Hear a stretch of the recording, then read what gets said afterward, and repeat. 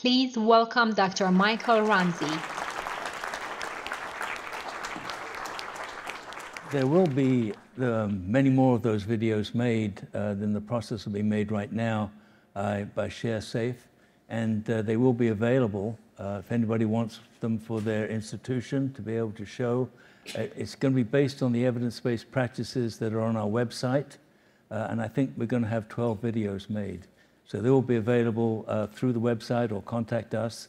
There will be a charge for making those videos, but it won't be expensive. So now we come down to the final panel, and that's the Global Patient Safety panel. Patient safety is a universal concern, but different regions and countries face unique challenges in addressing safety issues, from resource limitations to varying healthcare systems and cultural differences. Panelists will discuss how international collaboration, knowledge sharing, and the adoption of best practices can help to overcome these challenges and improve safety outcomes worldwide. So with that, I welcome the panel to come up. Please welcome Mike Dorkin, Ali Asari, Yannicka Mellenosen, Carol Peden, and Stacey Orsat. Right, thank you, Mike, for that kind introduction. And I'm a bit daunted because I'm actually with 4 experts in their own field in their global contributions to patient safety. So it's a bit daunting for me to sit here. But we also sit here in the, I think, in the context of our current state globally. On the positive side, we have an agreed global patient safety action plan. We have an outstanding program built over the last 6 years of ministerial summits on patient safety, bringing together the politicians from countries, and certainly in the last 2 or 3, there have been well over 100 countries represented by their governments. And we've also now got the regular institution of a World Patient Safety Day. And this year, the theme of the World Patient Safety year for this year is on diagnostics safety, which wraps in a huge amount of degree of error and risk for us. I'd like to introduce our panel a little bit more, but I'm not going to embarrass them by reading all their CVs out, but I can't resist a few of them. So first of all, Carol Peden, and Carol is a dear old friend, sorry, young friend. She's young, but she's an old friend of mine because I'm so old. And she like Peter Lachman, spent formative time at IHI learning improvement science under the tutelage of some fantastic people in that organization at IHI, but has translated that into becoming a real world-renowned figure in safety science and improvement science. And she is now, was down here in Southern California for a while after leaving the UK, and has now translated herself back up with Joe up to Chicago, where the weather is always good. I'd also like to introduce Stacey Orsat on the far end. And Stacey's got a long, she says 25 years, but she doesn't look 25 years old. So she had 25 years experience in the medical devices themes and industry. She's Canadian, but we won't hold that against her in this conversation. But I know from personal impact that Stacey is a committed volunteer. And when I say committed volunteer, her range of volunteering activities is this big. And she does this for disadvantaged groups. A couple of it I think are really worthwhile is Every Breath Counts Coalition, which she helped found, United for Oxygen group, which she helped found, and she routinely works on disaster support projects. And currently is engaged in supporting work in Ukraine and Palestine, as many of you will know from our movement.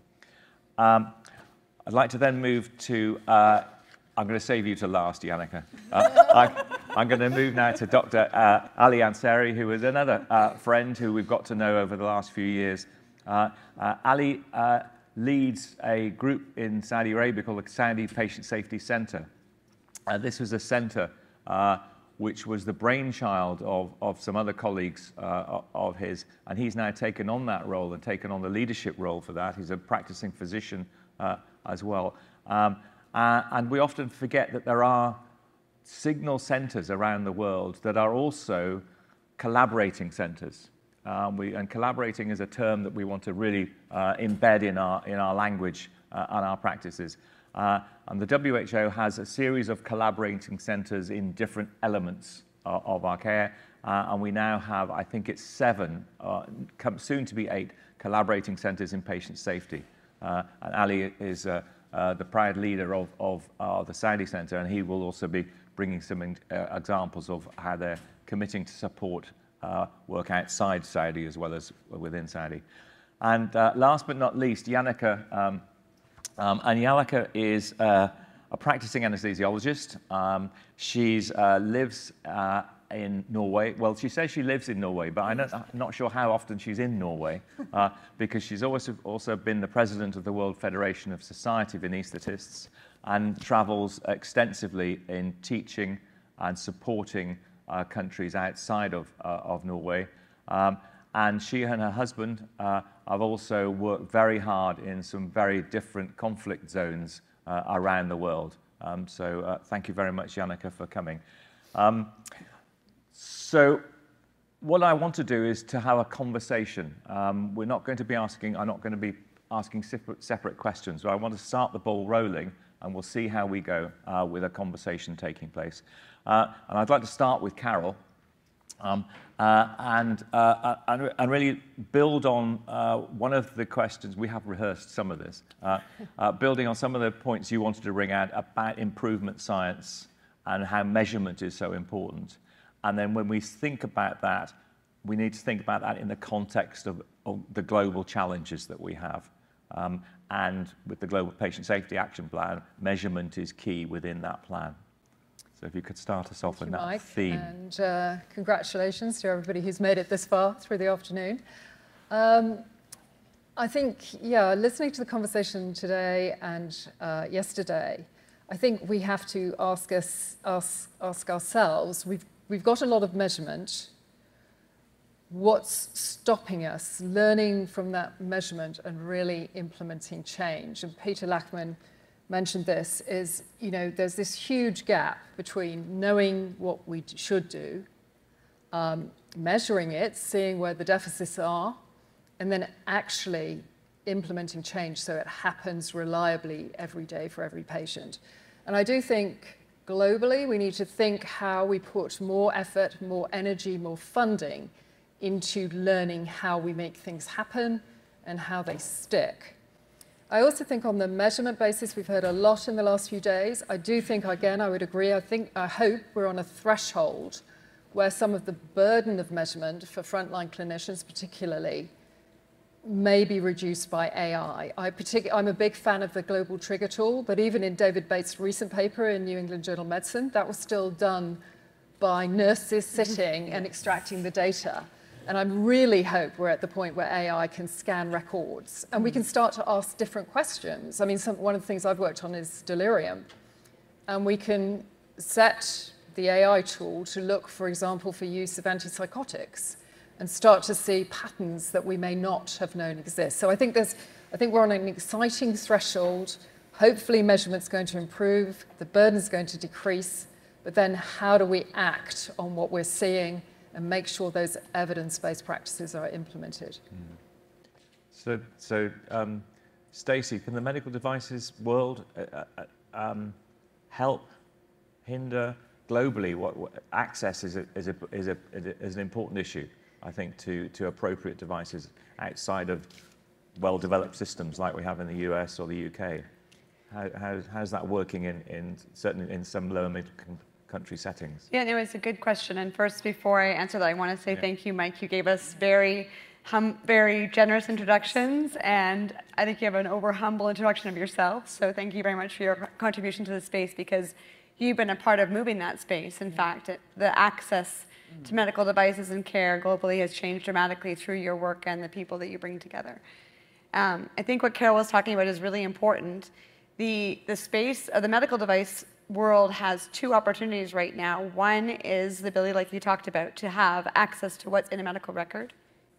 But in low-middle income countries, there actually is an incredible available amount of technology, smartphones. Right? There are assumptions made by people who don't live in these areas, and Michael was talking about the invisible spaces, where maybe people don't have technology.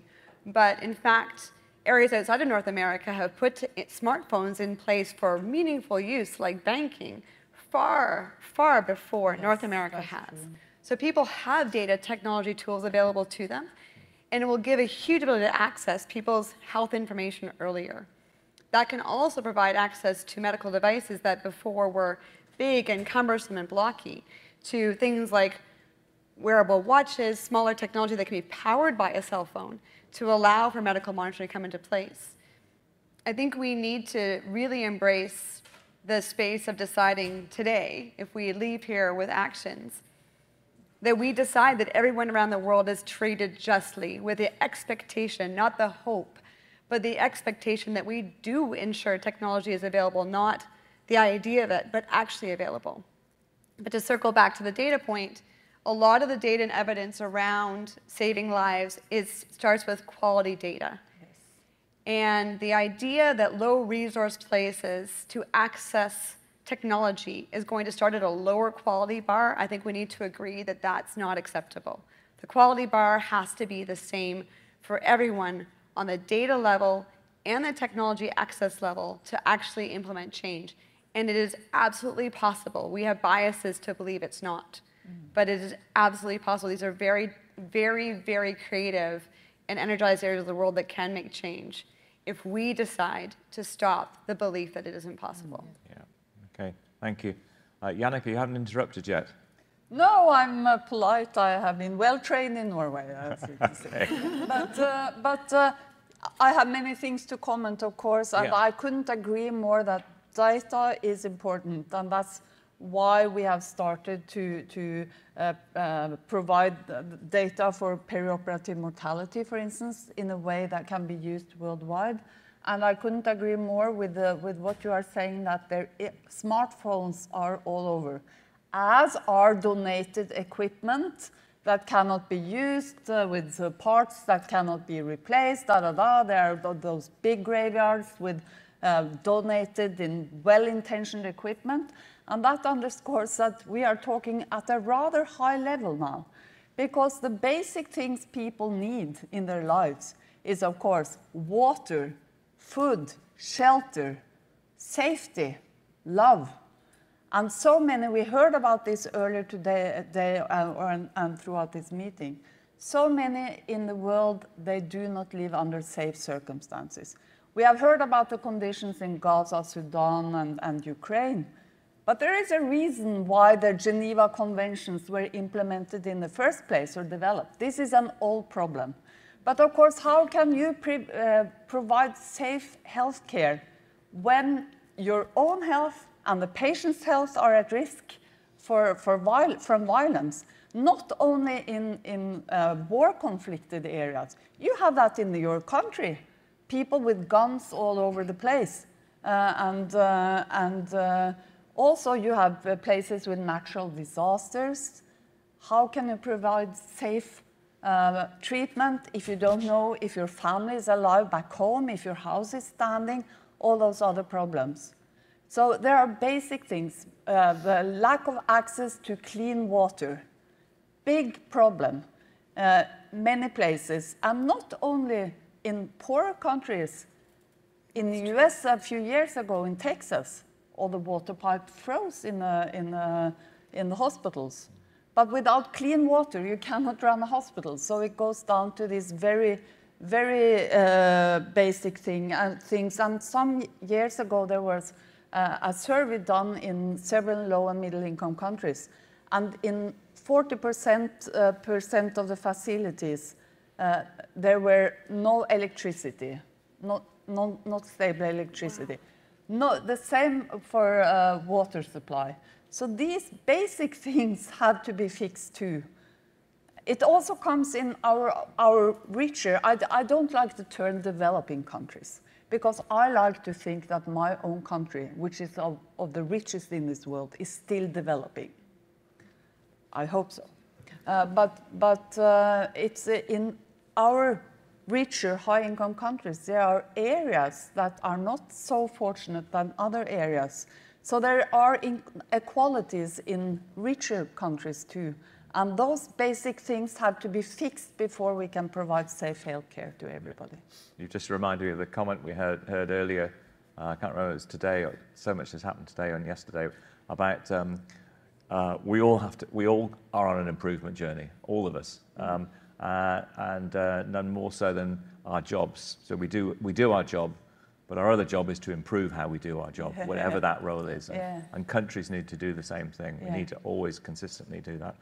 And also help other countries to do that properly. So, Ali, do you want to share with us some of the work you're doing and in the Saudi Patient Safety Center? Sure. Thank you very much, Mike. It's a pleasure to be here. And this is my first time to attend the summit, and I'm really happy with the wealth of information and the widespread experiences that are being shared. Probably not everybody here is aware about the Saudi healthcare system, so let me start with that. Our healthcare system is mostly governmental, where the government provides 80% of the healthcare and 20% by the private. Now we are passing through a major transformation in healthcare, and the reason for that is, or the reasons behind that are, probably some of them are similar to the US, like expensive healthcare system. Well, 13% of GDP was being spent on healthcare, and that was increasing. And patients are not satisfied because of limited access, and outcomes sometimes are not up to their expectations.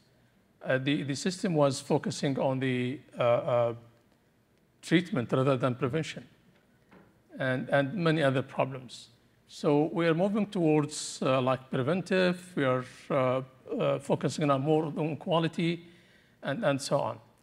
So regarding the center, it was one of the products of the transformation, because system is fragmented, and the quality or safety is being done in different levels of maturity. So the transformation created this Saudi Patient Safety Center, trying to drive the whole patient safety in the country towards streamline for improvement. And I'll just quickly shed some light on what we are doing, what we are supposed to do also in the coming few years. One of the issues that we are facing, and I've heard that many times yesterday and today, is the data availability and accuracy and transparency. We have exactly the same problems. So we are trying to streamline the data through reporting and other sources of data, and system-generated quality in general, and patient safety. And more importantly, we are trying to educate the system how to benefit from those data. We have a lot of data, but unfortunately, it's not translated into an actionable items of improvement. So that goes back to Carol's point. Really. Exactly. Yeah.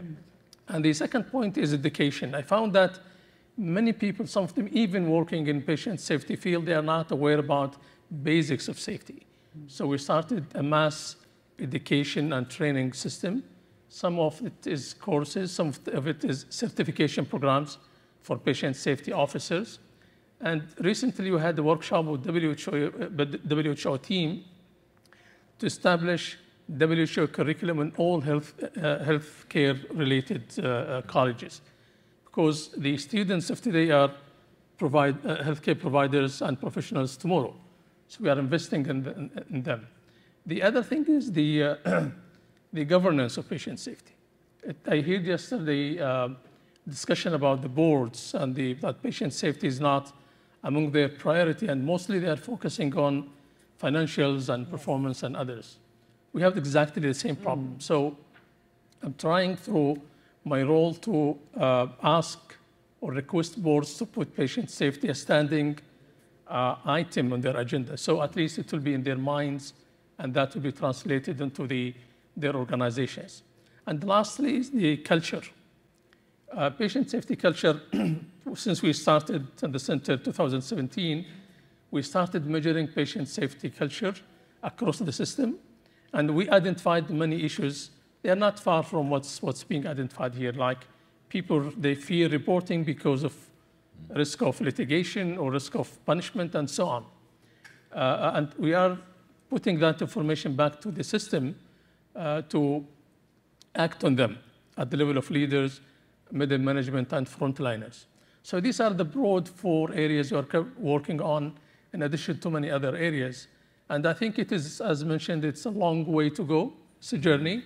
But at least we are trying to sort of alert the system that there is a problem or many problems related to safety. And there are solutions if there is mindset thinking of that as a problem and willing to have that solutions implemented. Yeah. Thank you, thank you. Yeah, Carol. I just wanted to make one comment, because I started off talking about AI, basically.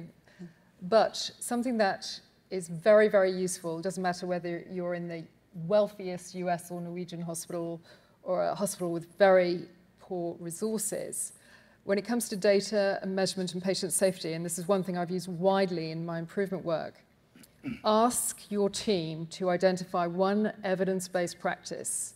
And this is a good one. I've been, as you know, done a lot of work with surgeons. And they say, we don't believe your data, we don't have that infection rate or whatever.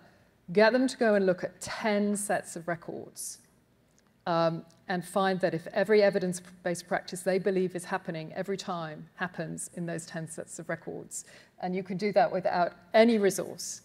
And as you know, we did a lot of work in Bath, which we won awards for on patients coming out of the OR.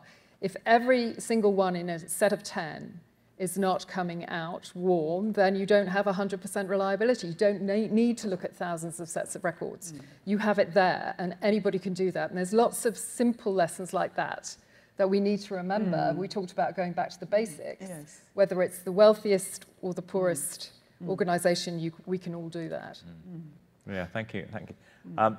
I was, so on the same issue of data, it was, we were told earlier in one of the, shared with us the work that we've done in Imperial, looking at the global state of patient safety based on data, just purely using the data that's available, publicly available data around the world. And we looked at 85 different set of patient safety indicators, and we learned a lot at the beginning of COVID, I think, from Johns Hopkins in the way they set out their global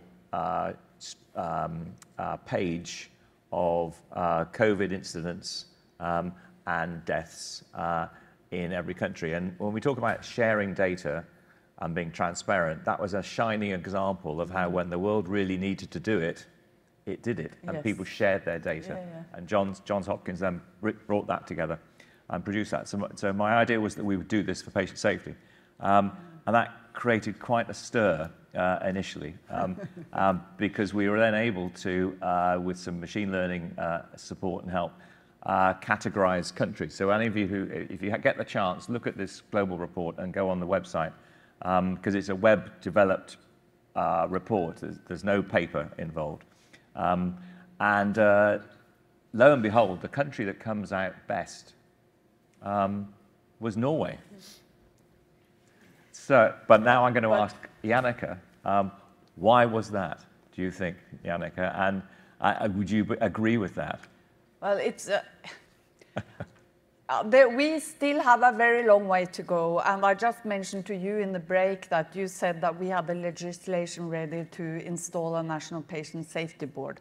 Well, the actual fact is that we have had that for 5 years running, but it has been a change of government, and now this is not from the new government. So now they want to put it down because they want to put all the money into the punitive side of things. But how we installed that was a very good example on how it can be when patients and the professionals work together. Because what happened was that in 98, we, the anesthesiologists who had been working in the air ambulance and saw how they were dealing with it in healthcare, and having had some of our colleagues being taken by police after some incidents, we tried to suggest and to get that implemented, but nobody listened to us because, as you know, doctors, the only thing they are interested in is their own power and money. But then when the patients came and asked for the same thing after 13 years or so, then it became a thing that the then Minister of Health wanted to do. But we have a long way to go. Long way to go, I would say, but we share our problems with the rest of the world. And if I may, when you talk about the WHO, mention what happened last year near the Patient Safety Day. Sir Liam and Neelam had organized a workshop in the WHO. So this is Sir Liam Donaldson, who's an envoy for WHO, and Neelam Dhingra, who is the flagship director for patient safety. Yeah, so they invited a lot of experts, several of whom are in this room, to listen to patient stories from countries like the US, South Korea, Thailand, UK, Uganda. And the stories were so similar. It was heartbreaking. People, patients and relatives coming with their loved ones to the hospitals, not being listened to at all. People who are working with this every day were crying. It was overwhelming. This has to stop. We have to listen. We have to work together. And it's not to be nice to patients and relatives and healthcare workers. It is to provide better care. Thank you, thank you. So what solutions are we? Where are we in solutions, Stacey? Particularly some of the areas that you've been working And I in. wonder if you both bring up a point when you mentioned about collecting data to compare countries, and you mentioned about all countries having the same challenges and same solutions, is patient safety provides this non-competitive space to start aligning globally. So at a very minimum, could we align globally between healthcare, government, tech, et cetera, on what are the data points that want to be gathered around the world on patient safety? We all talk about we can't compare so many things because data is not unified. Can this be the starting point to say, maybe with a certain focus like children, because children is such a great space to focus on, us all agreeing. But can we agree globally in all the different meetings you're in to say we should gather meaningful points about safety everywhere? So avoidance of conflict zones, access to water. In Canada, there are towns with no access to clean water. Yeah. So if every country in the world collected that same data, and on the tech side, we can enable that now because there are many devices out there that can enable any data point people want to gather. But if science enforces to us that as a tech company, we must gather these same points, then we can align data. And some of that data is also the solution side. People talk about incredible solutions. I've heard in the room, apps, communities, groups, all sorts of stuff. Can we arrange a database also of different solutions like you're talking about, the teaching and training tools? If Peter Pronovost and you had a conversation because you knew you were both working on the same idea, could we empower it? So how do we arrange, when you're thinking about databasing what's happening in your state or your country or your continent, arrange a database tool that arranges people of common solutions that can align, because there's so much energy being spent, but we need to make it more efficient, less invisible, and more actionable. That we're not working so much on how to have a solution, but making those solutions get to work. Yeah, I used DA's commentary earlier about building that stream system and work towards that, which I thought was a fantastic segue for us, actually, because that's what we needed. You mentioned Norway. I mean, Yep. one thing relevant to everything we're talking about, but to DA's talk as well, is US maternal morbidity and mortality. It's 22 deaths per 100,000 women in the US. In exactly the same time period, it's 0 in Norway. So, you know, is the US looking at Norway and not saying our patients are different, but saying, what are you doing and what can we learn from that? Okay. If I may comment, and I like what everybody has said. Stacey, last comment. You know, the availability of different technology channels help us for sure to have the data, collect them, use them. However, I think that needs to be accompanied by a change management of the healthcare providers, leaders, the influential people in the systems.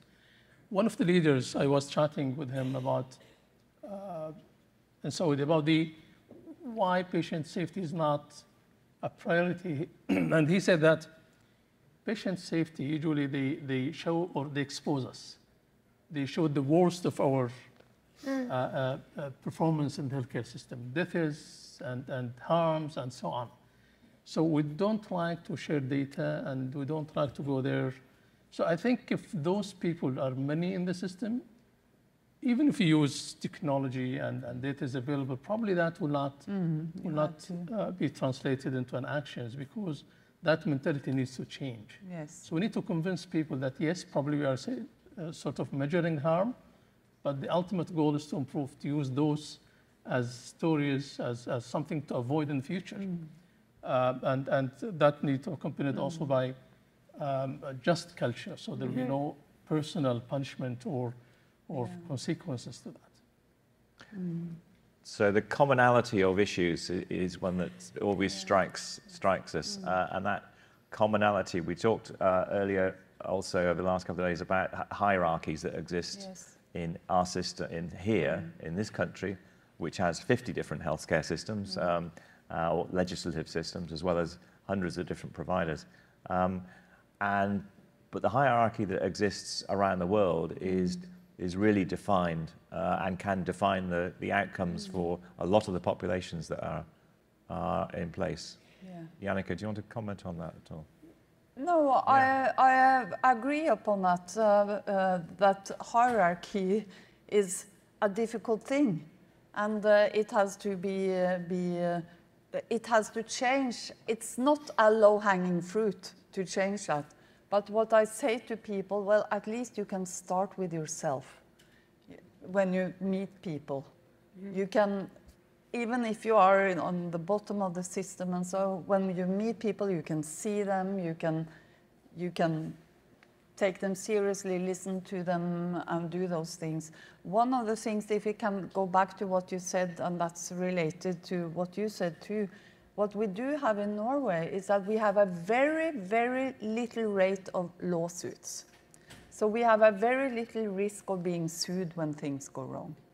And that's partly because we have a claim that you can get money if you are harmed without blaming anyone, if money is what you need. And I think that trust has to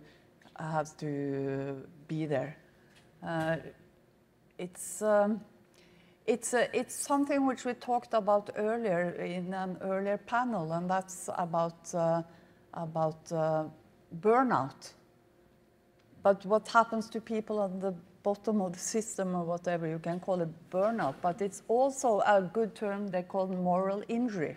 People want to do the good thing, but the system prevents them from doing good things, and so they are victims of the system too. Okay, thank you. But sorry, No, you can. No. So, Stacey, you mentioned earlier about children and maternal health and morbidity is a key issue, as Carol said, around the world. Have you got any thoughts on that then, and where we could start to look at better? Because we had the theme for maternal health is well known around the world, and certainly was one of the World Patient Safety Day themes as well a couple of years ago. So we're not making much difference or inroads into it. Yeah, I think there's probably a lot of people in this room are probably more qualified to speak to the topic than I am. But certainly when you mentioned some of the opportunities I've been involved in that really came from Joe Kiani bringing me to Clinton Global Initiative meetings. And the very first project we worked on was maternal mortality survival in Liberia, and connecting with Raj Punjabi, who at that time had formed Teatine Health, that then became Last Mile Health. And we were focused on how could we help community health workers first become existing in Liberia again, but also be trusted members of the community. Yes. And how could we provide technology that could give them an opportunity to interact with their community with a little bit more information about their family. So screening for oxygen saturation and screening for anemia or hemoglobin, and allowing a conversation to happen around how do we make sure that a woman who's of childbearing age or someone who is actually pregnant has a chance to survive her child being born, and if she is at high risk, how to encourage her to move closer to a hospital, which might take days for her to do that, plus who's going to care for her children, etc. And it was very empowering to work together with people like Raj Punjabi and his team to understand that trust circle. What happened not long after that was that project was just getting off the ground, and an Ebola crisis happened. And the community where the community health workers had come into place and were using a pulse oximeter to have a more informed conversation, they had less transmission of Ebola because they could have an informed conversation. But the government's focus on maternal and child health is that it is economically very important that women are empowered and survive, and their children survive and survive to the age of 5. And all of the work on pneumonia and diarrhea, et cetera, shows that children who are at high risk before they're born also are very high risk of not surviving to the age of 5. And technology can inform that conversation. And maybe that's a great starting point of the negative to the positive, that if we can work together to, at a very minimum, protect the safety and health of mothers and children and the people who care for them, and have those be the data points that we say, we're actually going to spend a little bit on technology, on community health workers, on data gathering. Because if they survive and do well, they'll be productive members of society. And they won't get sick or die, which is very expensive, which is horrible that we have to talk about that. But the burden is really high. So from a political standpoint, it does tend to be the space to talk about. But the crazy part being that while we talk about that, there are amazing health workers who are in Ukraine where their hospital is bombed, or in Gaza where their hospital is bombed, taking care of children and making sure even for them that we expect that we protect that, and we expect that that should never be the case, because it is the part that divides us if we don't take care of mother and children. But technology and science can decide that that's a universal minimum standard that we take care of those people. So, Janneke, yes, come in. Yeah, no, I just want to underscore that the take care of children and how important that is. And with that comes literacy, that you need basic training in order to have trained healthcare provider later on. And we know, I mean, the role of governments and what you have started with the Global Ministerial Summit, how important that is, because unless the governments do not stand up and do what they have to do, things are not going to change. We can have all our projects and things, but it has to be governments. And today, 80% of the world's population live in the circumstances where there is a severe corruption problem, 80%. But we have to work with governments. Okay. And thank you for what you have done in that. No, well, lots of others. Can I just extend that a little bit then, in terms of we're all having a chat, a conversation. What are we going to do as a result of this conversation? How are we going to take the learning from the last couple of days out and have some action on the basis of this? And you worked on the Helsinki Declaration. Yeah. You know how to bring about that sort of action and how difficult it is. But in a small way, is there something we as patient safety organizations, so not just the PSMF, but in combination with possibly the patient safety collaborating centers, with ISHQA, Ezekiel's here in the room, with IHI, Don was here yesterday, and there are lots of other groups. Is there something we can do as a set of organizations that support patient safety globally in that space? Is there something we can create, some action that will we deliver and try to act on to either prevent children's hospitals and maternity hospitals being torn apart in conflict areas, or is there something else we can do in terms of highlight the importance of those vulnerable groups in these situations? Is that something we should be taking on? Because I can't see anybody else doing it. No, yeah. We should. Yeah, we should. I think we should. I think you're right. I think, and when Janneke, you and others created the Helsinki Declaration for Safety in Anesthesia, you created an action list of 5 points that people could sign around the world to work together. And I think it's a great opportunity. There's people here who can lead it because you have the connections. Absolutely. And we did that, and it created a huge momentum at that time. Do you want to just explain to the group? Yeah, the Helsinki Declaration on Patient Safety in Anesthesiology. It was a paper that was made in Europe, but for Europe, but then explaining what needs to be in place in order to provide safe anesthesia to every patient in Europe. And it describes the most important things we had to do, plus describing all stakeholders and their roles in it. So it was everything from government to patients to industry to physicians and all of that. What happened when we signed that declaration was that suddenly everybody else wanted to sign that declaration for patient safety in Europe. But the whole world did. It's almost the whole world has signed up to that declaration. That is very fine and nice. But if nothing happened after having signed a declaration, well, then everybody had felt they had done something, but nothing has really happened. So the most important is not coming together and sign a declaration, but the implementation work. And that's where the problem is, of course. And tracking the data to Exactly. see if anything has actually happened. Exactly. So then you can hold those countries, governments, individuals, whoever, to account. Absolutely. But the good thing is that at least you have something to work on.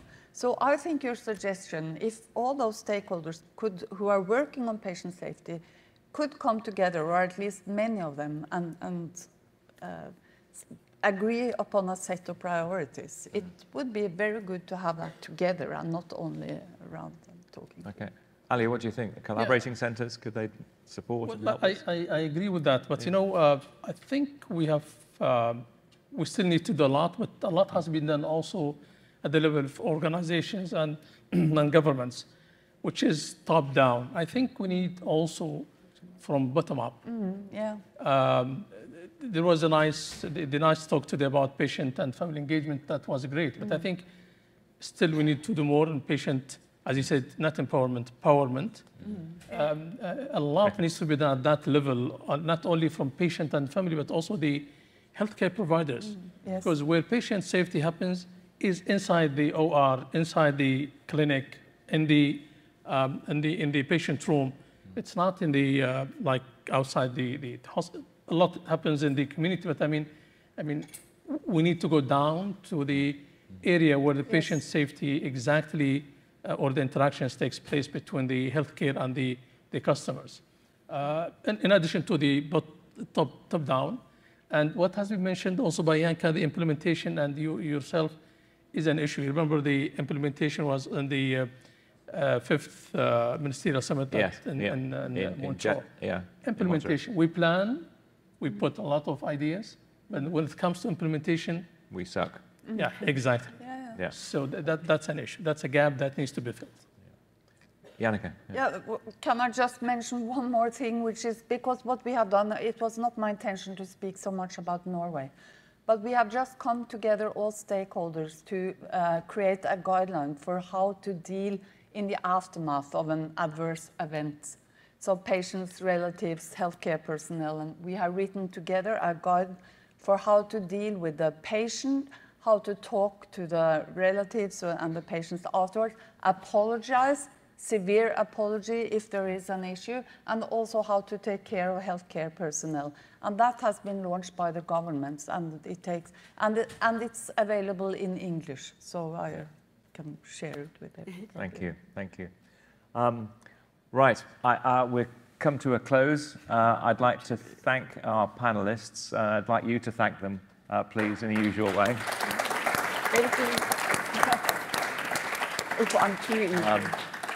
We had prepared a sort of a script earlier, and they all had questions that they were going to ask me to ask them, and then they were going to answer them. But I thought we'd do it this way round instead and have a chat. Okay, so thank you very much for listening. I think we're finished. Thank you. Thank you Thank you very much.